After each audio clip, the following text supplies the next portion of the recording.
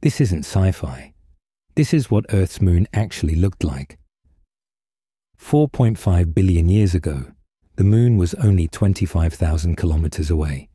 Today, 400,000 kilometers. It was 16 times bigger in the sky.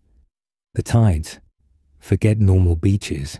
We're talking 100-foot walls of water racing across continents. The gravity was so strong, the solid ground actually flexed. This was right after the moon formed from a Mars-sized planet smashing into Earth.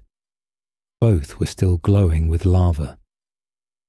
The moon has been slowly escaping ever since, about 4 centimeters per year.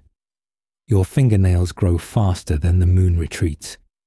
In 1 billion years, the moon will be so far away that total solar eclipses will be impossible. We're living in the only time in Earth's history when the moon perfectly covers the sun. Lucky us.